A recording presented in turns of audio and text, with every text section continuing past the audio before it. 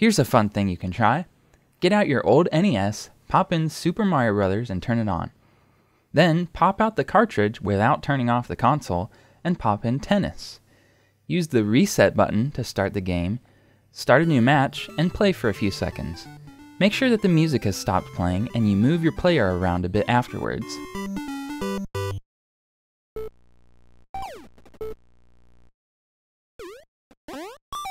Then pop out this cartridge without turning off the console and put Super Mario Bros. Back in, using the reset button again to boot it up.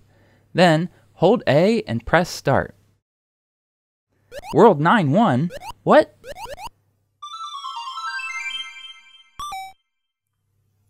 So there's a lot to take in at once here, so let's take it one step at a time.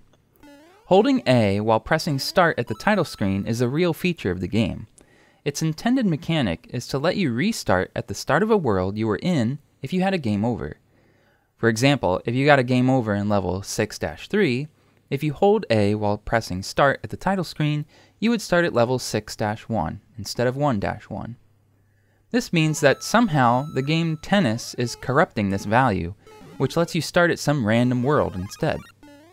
This value doesn't even have to correspond to the 8 worlds in the game, which means you can get to World 9, Worlds A through Z, and a bunch of level numbers that use glitched tiles instead of numbers or letters. The way this corruption works and how it is allowed to happen is very interesting, so we'll take a deep look into exactly what's going on. And the fact that Tennis is pretty much the only game that allows this is a very big coincidence, as we'll soon see the quite bizarre requirements to get this to work. The biggest question that really comes up is, how is one game able to even affect the other at all? How can data be written to memory by one game, stay there when no game is in the console, and then be read by the second game? Well, this is why it helps to eject the games out of the console without turning it off first. When data is written to memory, it is stored on some sort of RAM chip.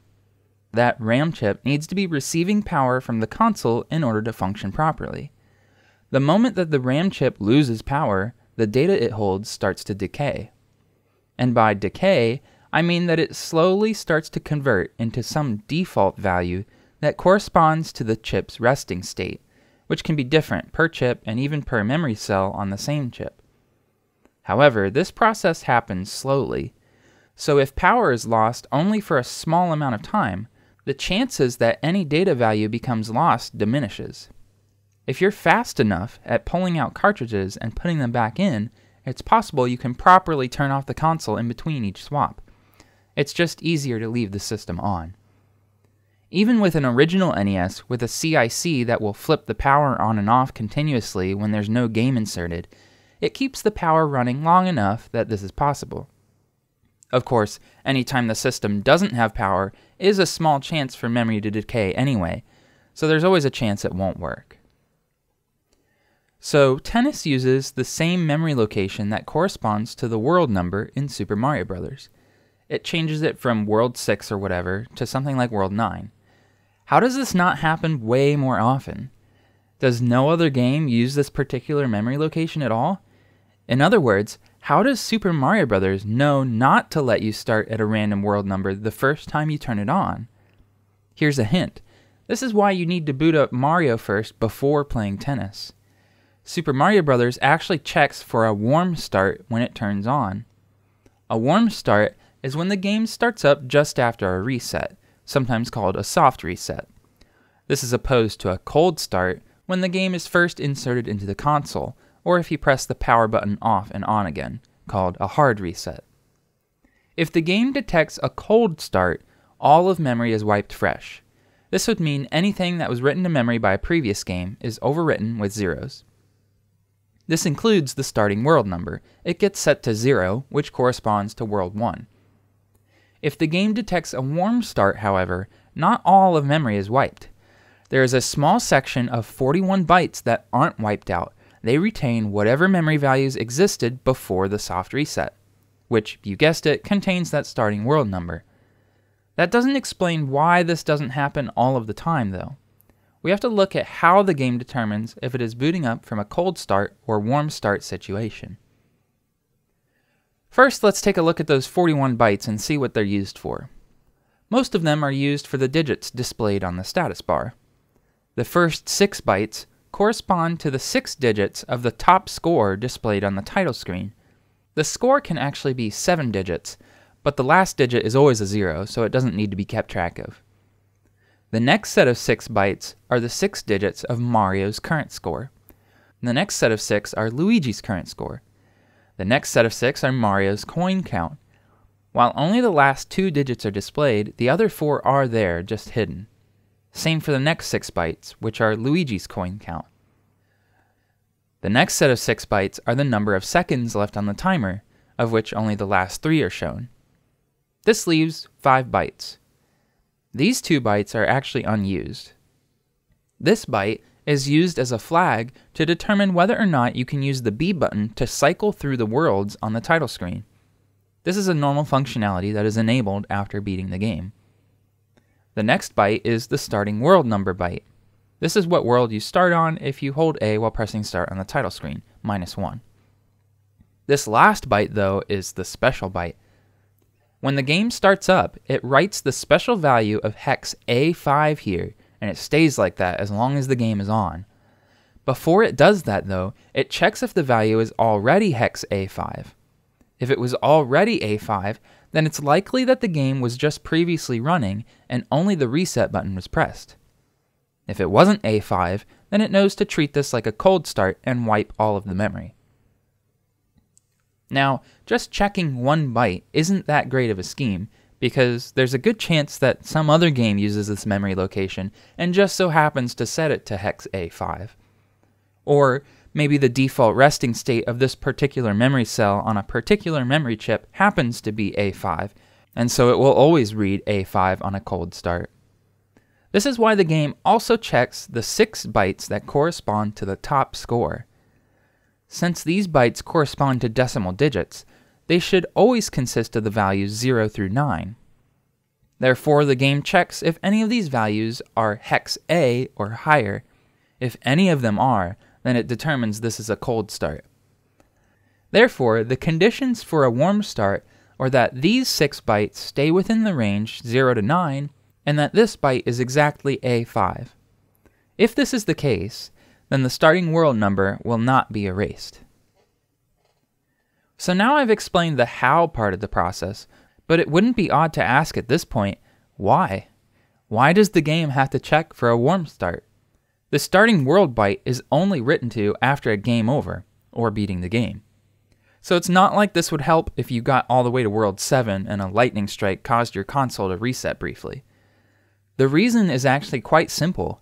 After a game over, or beating the game essentially completely resets itself, which includes checking for a cold or warm start again. Of course, this will always be detected as a warm start, since none of the memory has any time to decay at all. And at this point, the top score digits are valid from the previous playthrough, and the hex A5 byte is still there from last time too. And then at the title screen, it's able to detect the flag for choosing a world and the starting world from the previous playthrough as well. So now you can maybe see why tennis is the only game that can do this. Any game you would want to do this trick with would need to either keep the 6 digits of the top score between 0 and 9, or just not touch these memory values at all.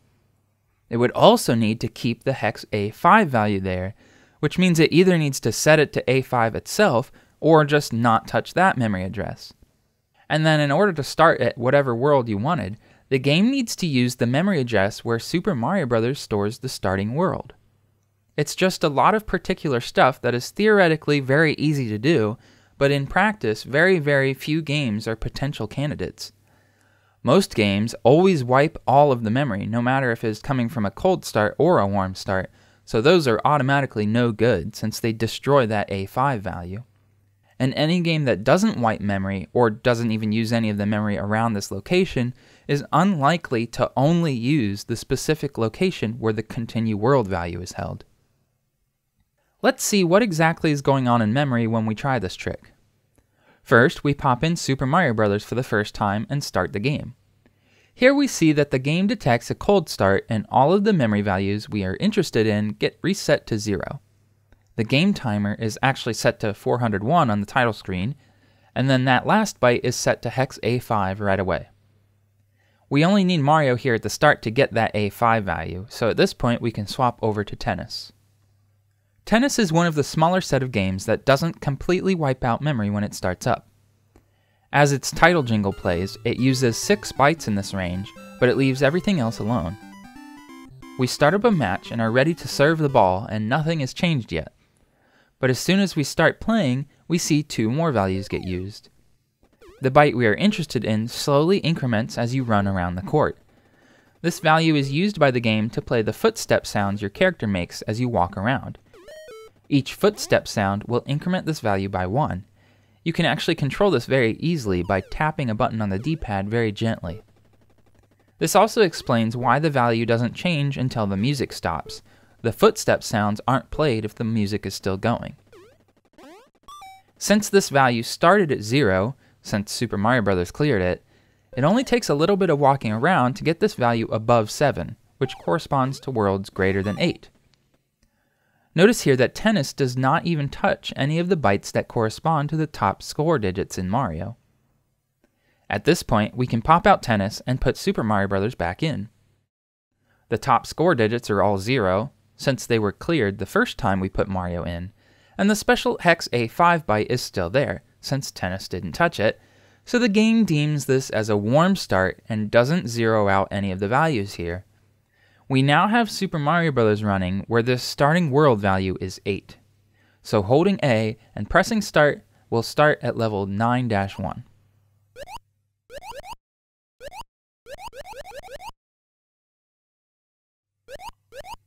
So why does level 9-1 look like level 6-2 but underwater?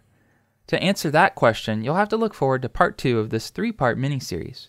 In the next video, we'll look at how all of the levels are stored in the game's ROM. Thank you for watching.